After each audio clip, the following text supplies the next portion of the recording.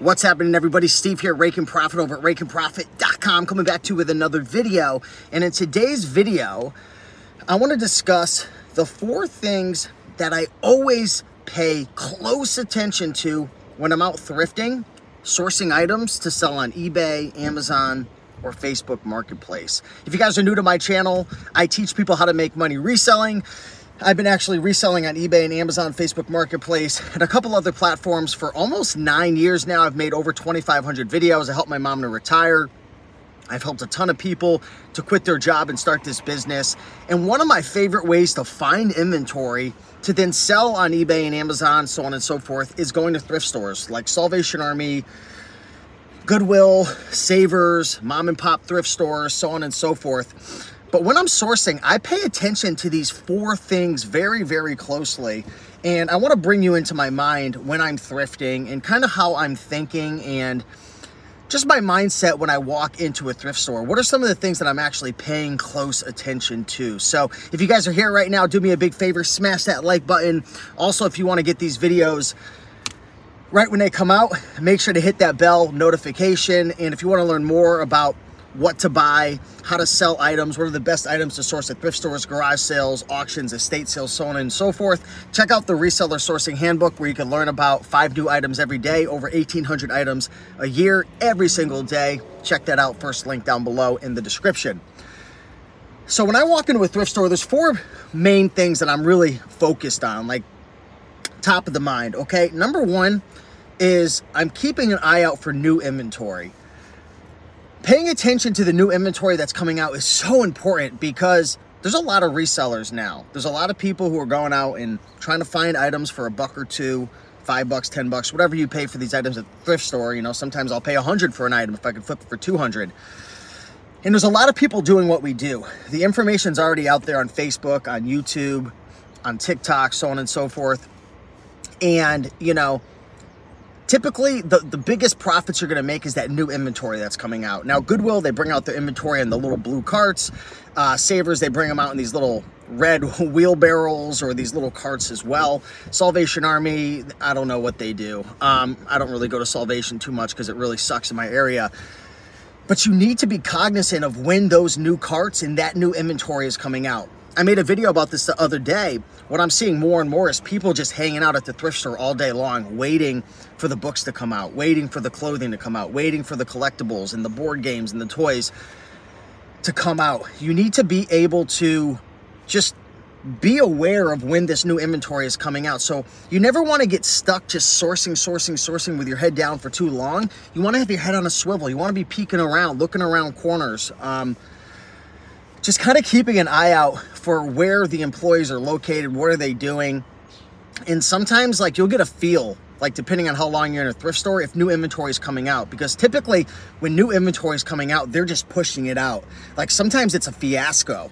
Like, honestly, there's so many employees working, there's so many people bringing out inventory and the collectibles and the glassware and, you know, the books and the puzzles. I'm like a chicken with my head chopped off running around. That's where the money is. The money is in the new inventory. Now, of course, you can get lucky and maybe a reseller didn't hit the book section, didn't hit the DVDs, didn't hit the clothing, and, you know, you're able to still make profits, right? I find plenty of profitable items that are sitting on the shelf, but the new inventory, that's number 1. Be on the lookout for the new inventory, okay?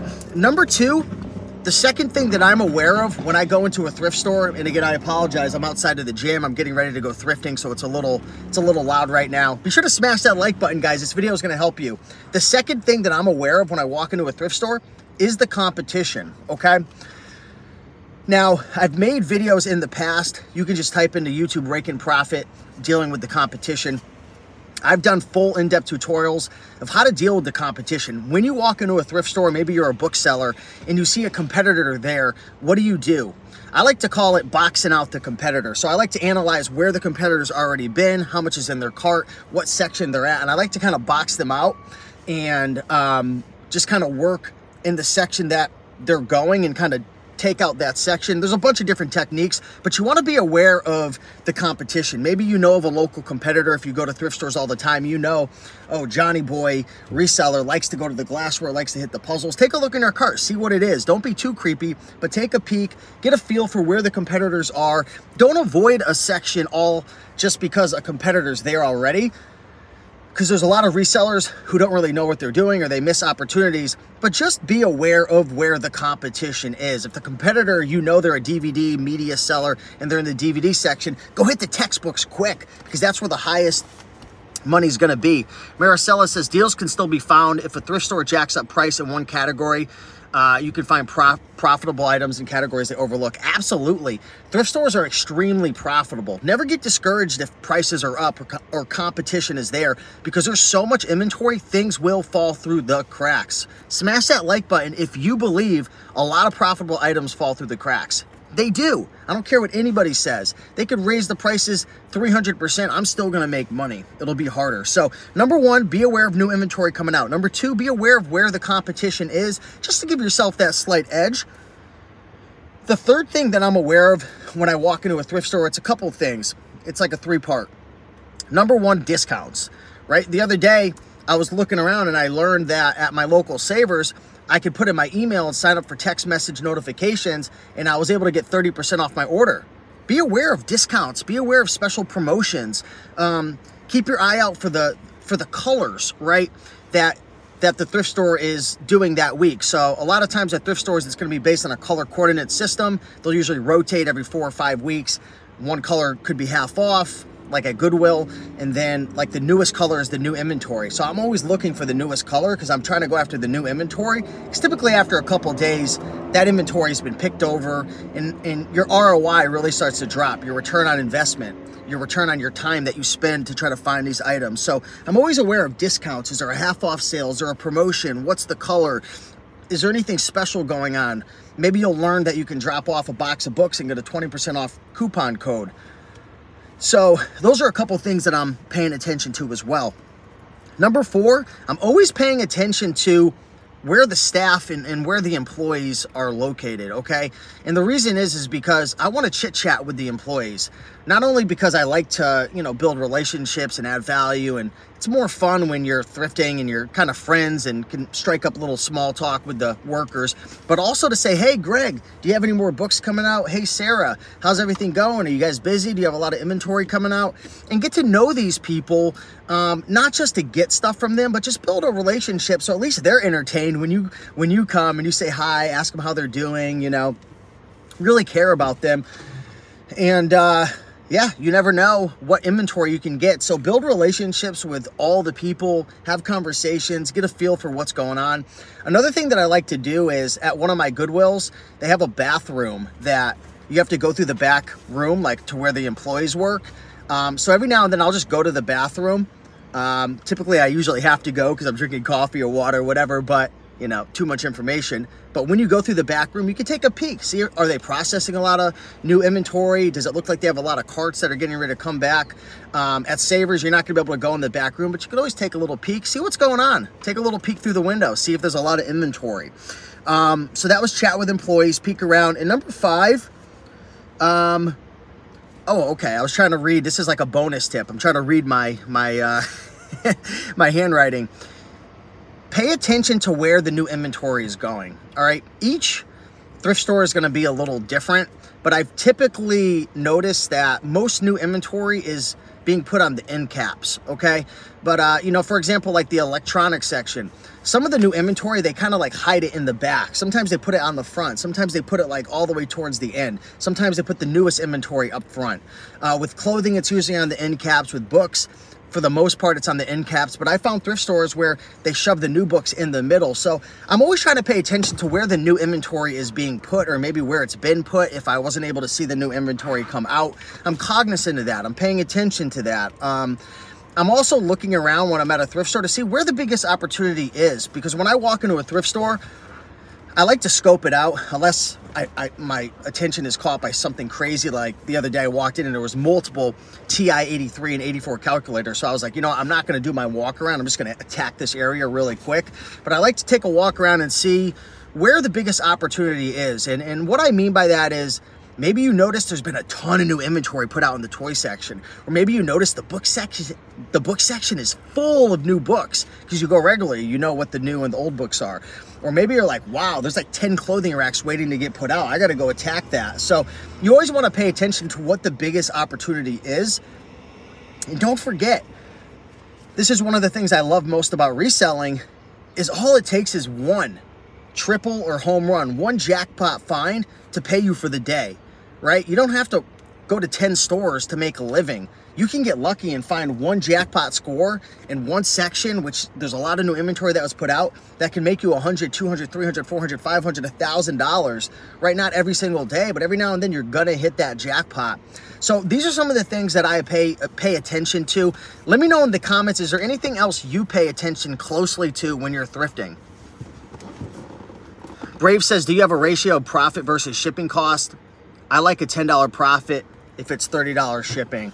For me, it's really like a return on investment. It's like a profit margin. I typically don't like to go less than 30% profit margin. So, you know, I'm open to spending $100 and only making $30 because I want to get my money to work for me. And sometimes it's easier to make $30 on a $100 flip versus making $30 with, you know, little $10, $15 items. So I'm always analyzing, okay, how much money am I risking? What's the reward? What's the ultimate profit? And what are the odds of it not selling? How much competition is there? And I'm also just asking myself, like, what are the odds of price drops? Are there a ton of competitors? You know, with Amazon FBA, I'll go with $3, $4 profits just because I'm able to leverage the fulfillment centers. But if I'm going to flip it on eBay or Facebook Marketplace, a lot of times I am looking for, you know, really that $10 minimum, just because it takes time to list and photograph, so on and so forth. What do you think about arbitrage? That's what I mostly do. I do mostly retail arbitrage from thrift stores, garage sales, estate sales. And I do most of my sourcing via online arbitrage. So, you know, our team is spending thousands of dollars every week sourcing off of eBay, Mercari, and Facebook Marketplace. I am on eBay only, but considering FBA, where to start?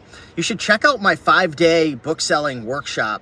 I don't know what the link is off of the top, but if you type in Rake and Profit, oh my God, this is so funny. You got to check this out. I'm at the gym, and this car right here, he left his water on top of his car. Can you see that? And it just fell. It just fell. That is hilarious. I don't know if you guys were able to see that car, but he left his his water gallon on top of it and it fell off. What was I talking about? I don't remember. Arbitrage is buying items low and selling them high and making money on the arbitrage. Pretty much the difference. So if you buy an item for $5 and the market of this specific item is $25, you sell it for $25 and you make the difference. That's arbitrage.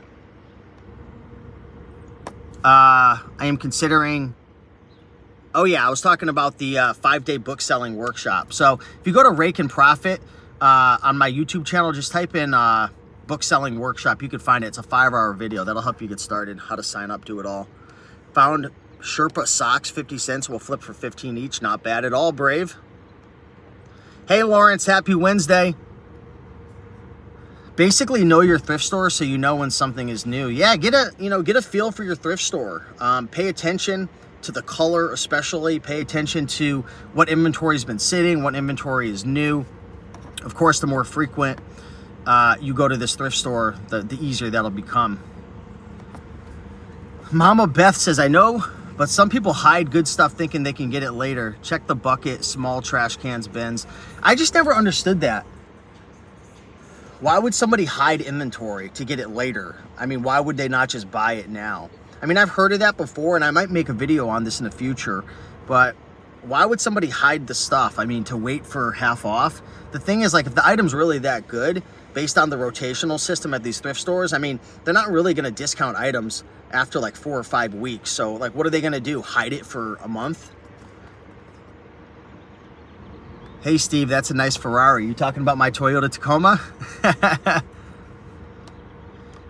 Maricela says, I go thrifting during my lunchtime and try to make at least in potential profit what I make in my 9-to-5 job, even while price is going up, items still slip through.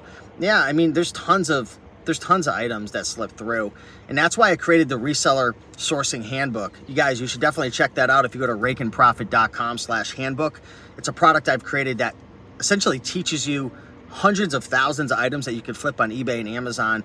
And the reason I share that with you is because there's so many people who just get locked into one area, right? They only flip books, or they only flip DVDs, or they only flip clothing. Sometimes you're just not going to find those items at a thrift store. Sometimes I go into a thrift store and I don't find any books. There was a reseller that went before me and cleaned it out. Sometimes there's a clothing seller sitting there all day long. I'm not going to find any clothing. I mean, depending on their knowledge base.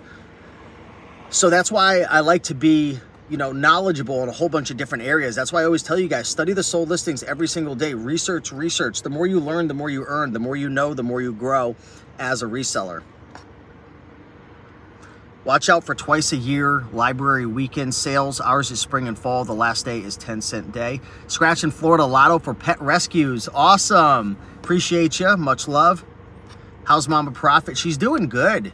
She's consistently, you know, finding new inventory. She's consistently listing. I mean, she lives it. I got to give it up to her. 67 years old. She loves it. I'm so grateful that I was able to teach her and I was able to learn about this. Any recommendations for liquidations online to order for flipping? Worth the gamble. Any site recommendations? If you flip books, I would use Pallet IQ. It's a great way to, I know Brave, you're not selling on Amazon FBA, but I'm not really doing liquidation right now from companies other than Pallet IQ. Pallet's a book, so I don't really have any recommendations right now other than that. How do we find the sold listings on eBay? Just go to ebay.com and type in an item. So maybe like a purple label Ralph Lauren shirt, size large. Type in all the filters, used, US only. And then at the bottom on the left-hand side, it'll say sold listings. Just click that button and it'll share with you all the items that have sold. So one thing that I like to regularly do is just go through different categories and sub-niches on eBay and just study what items are selling. For example, in the clothing section, there's so many different items you can learn about, from jeans to blazers to sport coats to suits to scarves to hats to socks, right? Someone said they found some socks that are going to flip for 15 each. It is insane. Dress shirts, polo shirts, t-shirts. And then with each one of those categories, there's like subcategories. Like t-shirts, there's sporting stuff, and then there's vintage and retro. There's so much. It's absolutely insane. Designer t-shirts. So you want to spend as much time learning about these items as possible.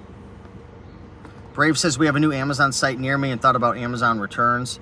Yeah, I mean, Amazon returns are interesting. I don't have a ton of experience. I know some people do them. You just have to be able to process a large amount of inventory and have the space for it and, you know, filter out the good and the bad. Maricela says, being polite to the workers is a huge part too. Yeah, big shout out to my friend Lisa. I've been seeing her at the thrift store. She started selling books a couple months ago. And she said she brought some chocolate cookies or chocolates to the employees the other day, and I was like, damn, Lisa, she is the real deal. She is building those relationships. My mom, she does that as well. So if you can, I mean, it's not about being a suck up or trying to get something for nothing, but I mean, add value, be nice, ask them how their day's doing, bring them some coffee or whatnot. I mean, do something cool. You never know. I'm telling you right now, guys, you build those relationships, especially with the managers. They'll tell you when new inventory is coming out. They'll bring out new inventory. They'll give you tips and hints that will give you an advantage over the competition for sure. What up, Luis? I have a shipment I sent in to Amazon, but says it's been delivered, but they haven't processed the books for a few weeks. Anything I can do? Well, right now, what they're doing is sometimes you can ship your books to Amazon and it won't get checked in because they'll receive it. And then they'll start moving the inventory around to other FBA centers, because the whole goal of FBA is to get people their items in 1 to 2 days. So based on their analytics, sometimes they'll take your inventory and they'll disperse it amongst different FBA centers, which will delay your check-in. Also nowadays, with just the world being crazy the way it is, I know it's somewhat getting back to normal. There's still issues with the supply chain and systems and employees and staffing. So I don't really know if there's much that you can do other than you could reach out to support or you can open up a case. Brave says, been killing it in Walgreens with 90% stuff like makeup and drugstore items. That's cool, Brave. Bulwark, are you selling it on eBay or Amazon or Facebook Marketplace? Scratching the Florida Lotto for pet rescues.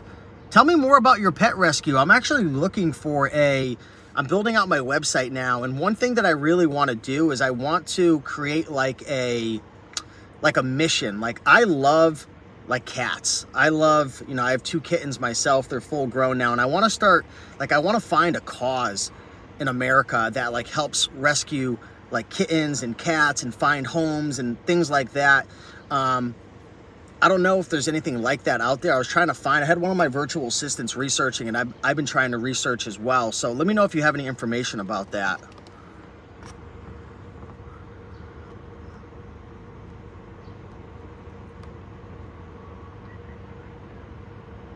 Toothpaste normally $6, getting for 60 cents, 10 boxes. Wow, that's amazing. Yeah, there's so many items that you can flip, guys. That's why you just want to keep learning, get to these thrift stores, experiment as much as you possibly can, and research. You know, download the eBay app, download the Amazon app, scan the barcodes, look items up, study the sold listings. You know, there's no reason why, you know, anybody can't learn the skill of reselling and after 3 months, like, have an income stream of $1,000 a month profit. There's no reason why you shouldn't be able to do that. Maybe 6 months to like make your first $1,000 a month consistently profit.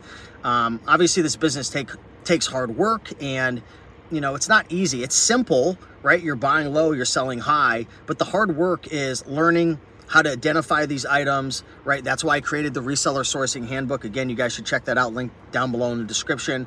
But this is why you should be studying the sold listings. You need to learn and identify what's valuable. Then the hard work comes in, because you have to list, you have to ship the items, you have to learn how to list and ship on eBay, Amazon FBA, you have to learn Facebook Marketplace platform, you've got to learn where to put the items, what are the best platforms, but there's no reason everybody can't make $1,000 a month profit. How do you sell on Facebook Marketplace? I mean, it's very similar to eBay. I mean, you just sign up, you have a Facebook account, so you just have to go into facebook.com/marketplace, and you can sell locally or you can ship. So it's just very simple. Take pictures, create a listing, and bada bing, bada boom, the profits are coming soon.